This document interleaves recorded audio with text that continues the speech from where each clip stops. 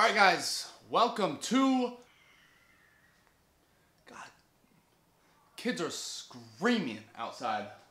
Not a fan of kids, if you didn't know that.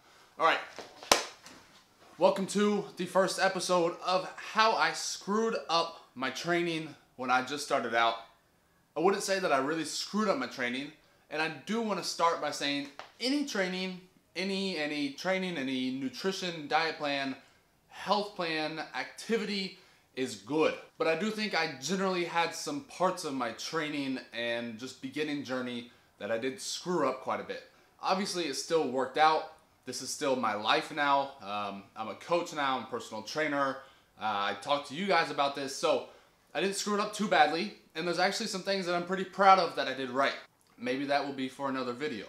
But today I'm going to talk about the five things that I feel like I messed up when I first started out my training. Some things that actually led to some pretty bad results for a period of time, right?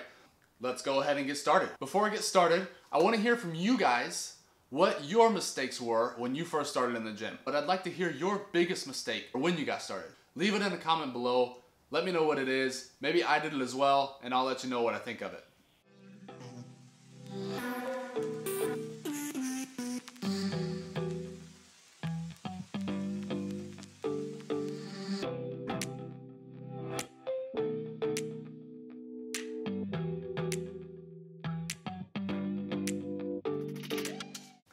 Alright, so number one, this is just a very general thing that I feel like I messed up, and something that I feel is probably very common, which I guess is why I'm leading off with it, but not having a plan. So when I started going to the gym, I would just show up and I would just, I don't really remember what I would do. I know I didn't have a plan. I wasn't following any type of program. I didn't have a coach telling me what to do. That's another issue, but I didn't go into it with a goal, with something in mind each day. This is what I'm working on. This is why I'm here to get better. It was probably more of just like, this is what my friends are doing this day and this is what I'm going to train. And I really don't think it was very structured. It wasn't well thought out. I didn't have a method to what I was doing. So that's number one. I feel like I could have made much greater progress had I actually had a very specific goal that I was working towards. Okay, now number two. This was a big problem now that I look back, and this was also a huge problem, or is a huge problem, now that I can see it on the outside. This is that I was coached by people who shouldn't have been coaching anybody. People that I viewed in my mind as having experience and knowing what they were doing.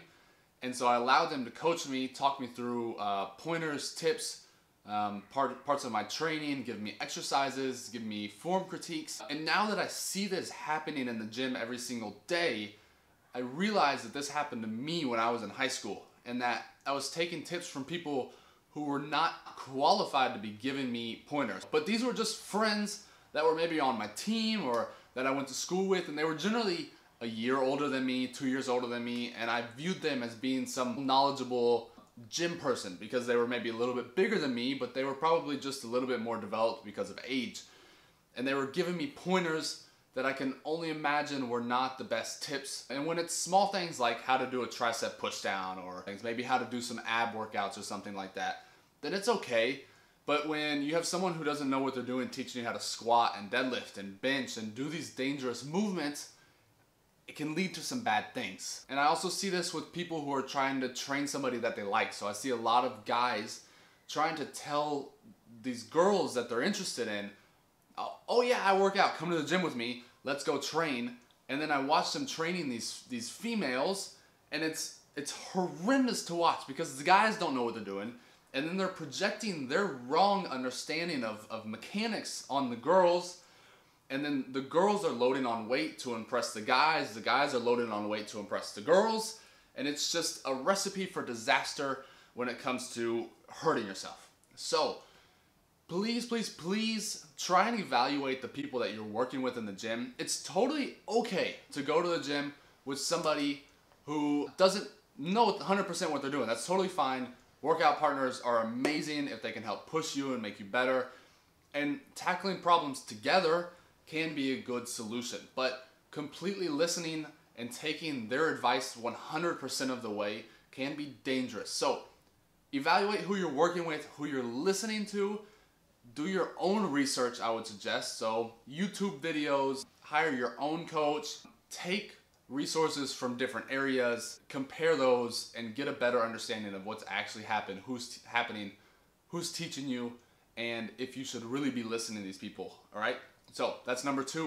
Okay, that rolls us into number 3, which I touched on a little bit before, but it's that I had very little interest at first in perfecting my form and improving my form and understanding what a safe lift meant, not only for my back, but for my shoulders and for my elbows and for my whole body. What a safe lift truly meant, and what were the foundational mechanics that drove all of those movements and exercises, and I could have kept my knees safer and my back safer and my shoulders safer had I really understood what I was doing. Really take the time on each exercise to understand what the proper mechanics are, all right? And this is as simple as watching YouTube videos in between sets. And this is what I started doing as I started training more and more, is I would do a set, I would sit down, get on my phone, watch a video, read an article, learn something about the specific movement or exercise or program that I was working on, all right? Get in a better understanding, what was I doing right, what was I doing wrong, and that was really helpful in my understanding of my mechanics, but this took me a while to do. So I didn't hire the personal trainer, I wasn't really focused on my mechanics. I can remember several exercises where I know I was doing them wrong, and even for years into my lifting, I know I was doing some of these movements wrong, and it was only in the last 3 to 4 years that I started to realize that I was doing a lot of things wrong and that I wasn't focused on the right things and I didn't have the appropriate understanding of the mechanics of my body and how to move properly and stay safe and stay healthy. So, especially on your heavy compound movements. So, squats, deadlift, bench, overhead press, bent over rows. I've hurt myself on bent over rows before. Try and really understand what you're doing, what needs to be done on these movements, how you can hurt yourself, how you can mitigate the risk of those injuries. So that was 3. Number 4 is probably the biggest one that can get you in trouble, and that is ego lifting. What I mean by that is only being focused on the amount of weight that you're putting up. So not caring about form, not caring about how it's actually working for your body, if it's even working the right muscles, but just trying to go as heavy as possible. And whether that to be to impress your friends, your workout buddies, some girl or guy you're trying to impress, or just random people in the gym, which happens all the time. And I've seen it, I've done it, and I've seen other people do it. Definitely did this when I was younger, for sure. And it actually got worse. So when I first started, it was okay because I wasn't very strong at all. I could bench the bar, maybe a 10-pound on each side. And I knew if I went any heavier, I was just gonna get crushed under it, right? I couldn't even pick it up. I couldn't squat very heavy. But actually a couple years into my lifting, I started to get a little bit stronger, and that boosted my ego.